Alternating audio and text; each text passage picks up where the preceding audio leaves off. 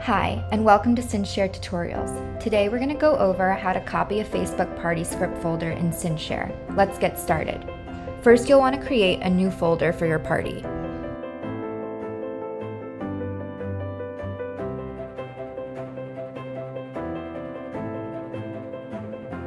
Next, you'll want to find the folder that you'd like to copy.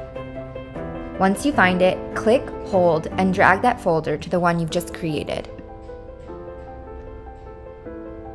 That's it. You are now ready to batch post for your new party. Remember, changes made to the new folder will not affect the original folder.